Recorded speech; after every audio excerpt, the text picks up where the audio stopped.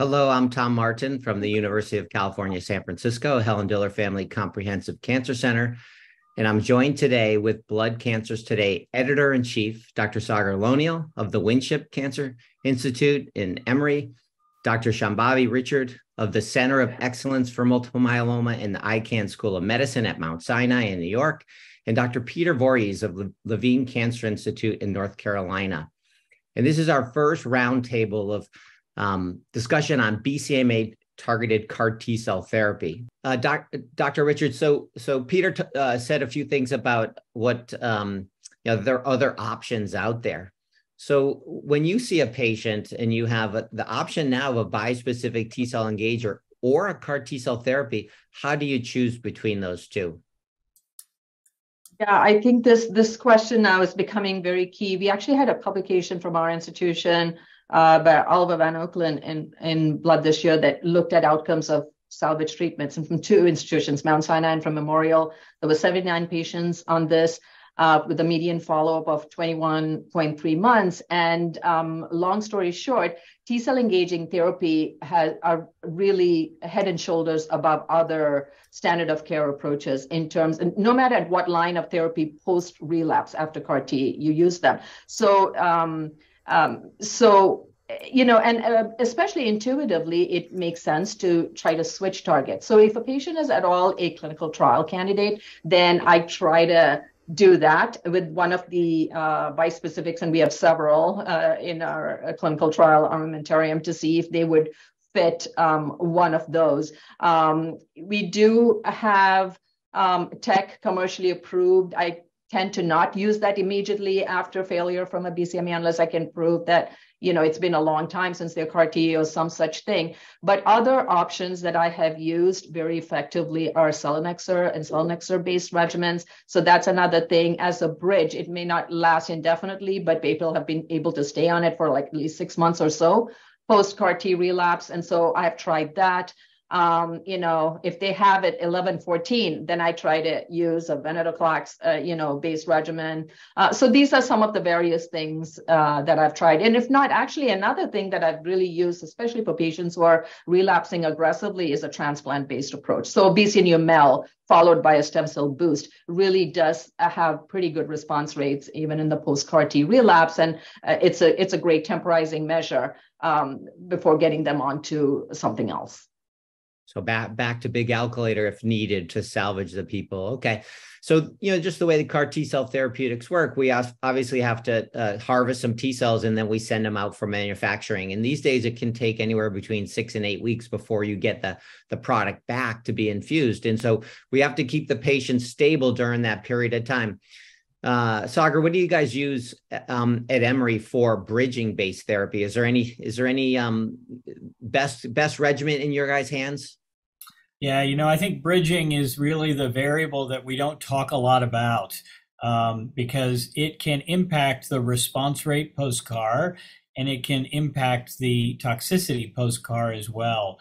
And certainly in the early trials, whether it's KARMA or CARTITUDE, these are patients with large tumor burden, unlikely to respond to any bridging that we were allowed to give on the trial.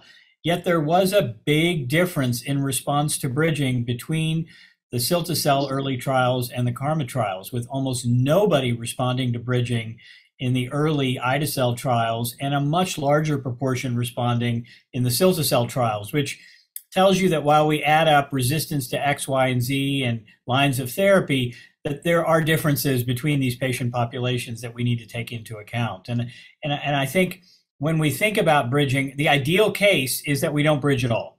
That to me is the best case scenario. And so to speak to what Pete and Shambavi were talking about before, in a newly diagnosed patient that has had a good response, no bridging is a much more doable proposition because they're pan sensitive and you likely have a good disease status when you go in.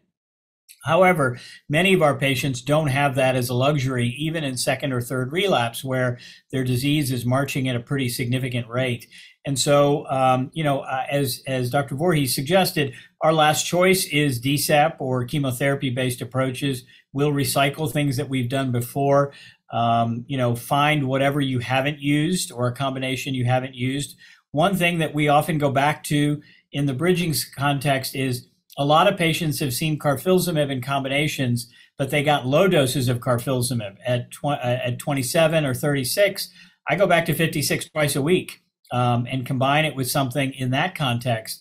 And 56 twice a week is able to overcome CAR resistance at the lower doses a significant number of times. So that's often an approach we take. But, you know, a question I was actually curious for both Pete and Shambavi is, in those earlier relapse trials that you mentioned, we're comparing PFS between two products, but the rates of bridging may have been different between those two products as well, which tells you about the tempo the patients are bringing into their relapse.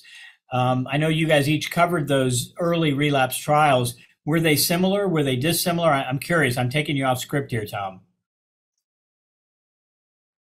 No, you're definitely right, because that bridging thing did, make a considerable difference. Now, I haven't looked specifically at the data to see, where exactly these patients were at their various phases when they went into this. But I think if we take it down to real world now, as the way we use the Abecma and the Carvykti, we have now our own control group, and we treat them very similarly in terms of trying to bridge them to really minimize their tumor burden prior to. And, I think that these questions will just become clearer as we go along. But I think there, being equal, I mean, trying to level this playing field, I still think that with the cilta-cel, that different CAR construct probably is the reason for getting those more improved, progression-free survivals, and we're still seeing that. I was just going to say, on the KarMMa-3 trial, I'll actually need to dig down deep into the manuscript to look at the bridging therapy and the response to bridging therapy. But Sagar, to your point, you're absolutely correct. I think that we're always, in dangerous waters when we're comparing across trials. And I think as we move the CAR T-cell products into earlier lines of therapy, there's going to be more variables that could significantly impact longitudinal outcomes for these. So we'll need to look at those very carefully when we're making conclusions about whether one is better than the other. Yeah, it's a race to the plateau, right? It's a race to see that who can actually generate a very long-term response.